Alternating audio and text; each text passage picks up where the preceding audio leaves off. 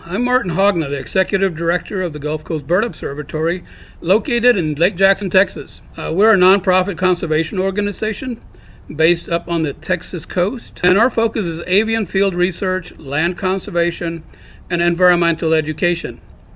Besides working in the bird conservation field, I personally love birding and traveling to see birds, as well as leading birding trips all across the Americas.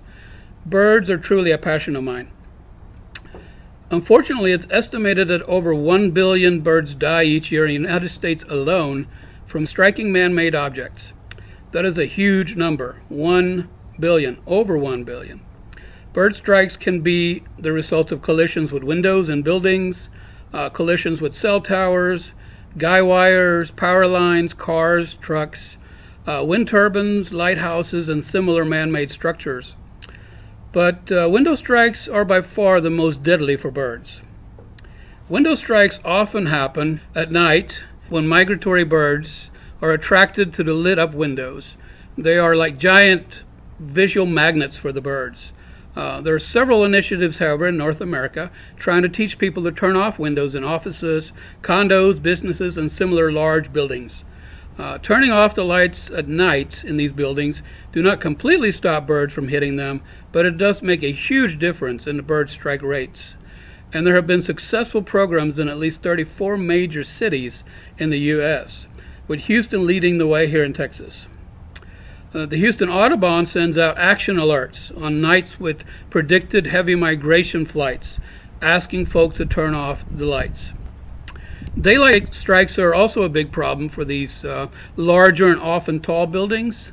There are now bird-friendly windows available. They're actually designed to be bird-friendly. They tilt slightly, which takes away that look of a flight path that the bird sees.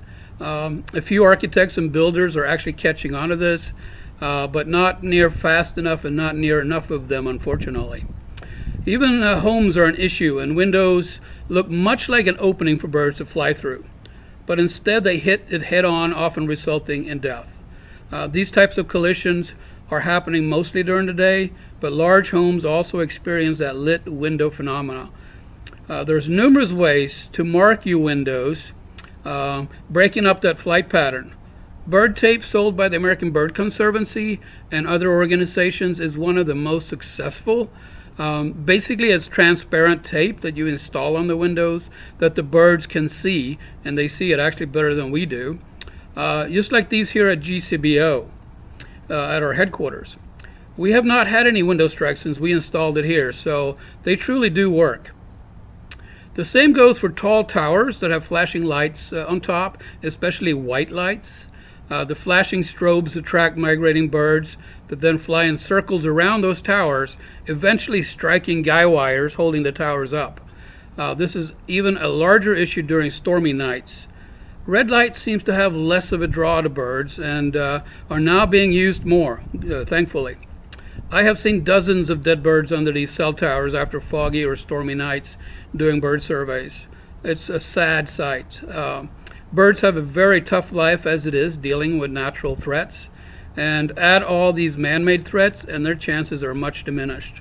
And this is something that we can at least do something about. We should all strive to spread the word and cause a change.